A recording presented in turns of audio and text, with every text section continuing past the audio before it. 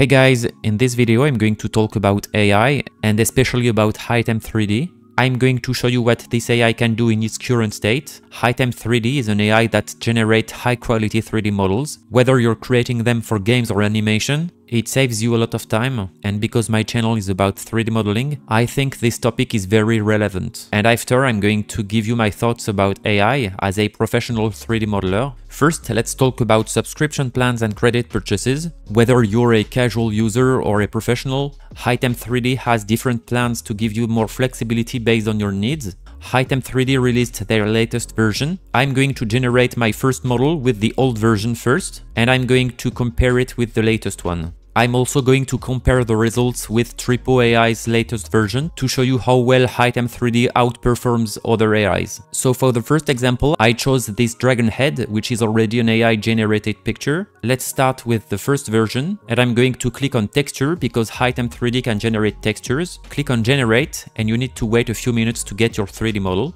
You can export your models in FBX, OBJ or STL, which means that you can use them in any 3D software, like Blender, Unity or Unreal Engine, for example. Now let's do the same but with the latest version, which gives you the best results. I'm going to select the 1536 Pro.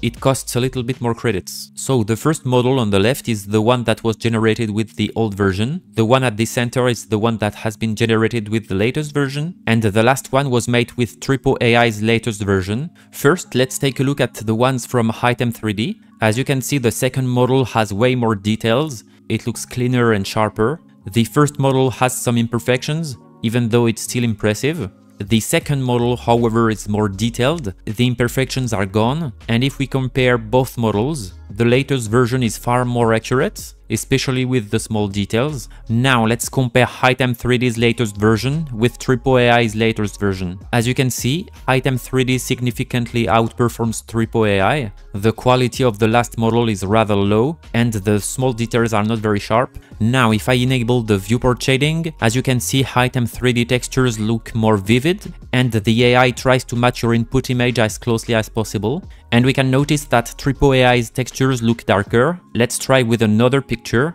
I'm going to use this Jules Caesar sculpture. The first model on the left is made with Hitem3D's latest version. It looks very detailed, especially on the face and the hair.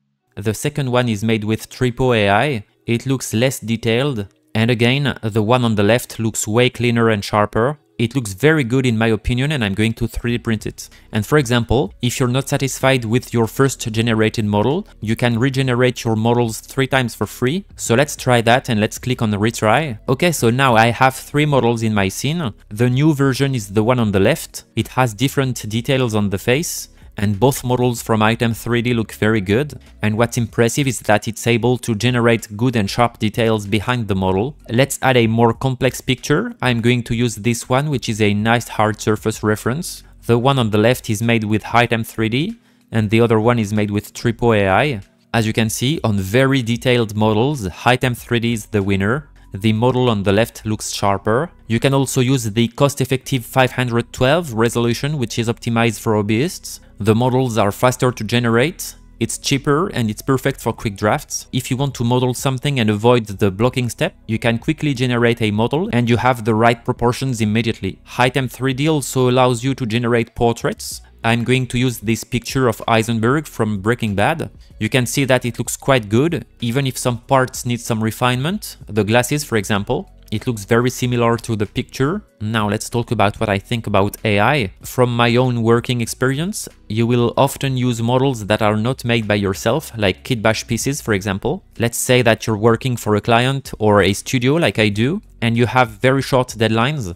To be able to deliver the final models in time, you must find creative ways to speed up your work. So using kit bash is one of them. It allows you to build bigger models in less time, and most of the time these pieces are not made by yourself. So you have to see AI the same way. If you don't have enough time and you can't find a model, or if your client has a very specific design, you can use AI to speed up the process. Even if the result is not 100% perfect, it can be a good starting point. Then you can retopologize it by hand in Blender, or you can remesh it with Quad Remesher. So my final thought about AI is that you will not be replaced as long as you use it as a tool to work more efficiently. Either you adapt or you get left behind. That's it for today's video.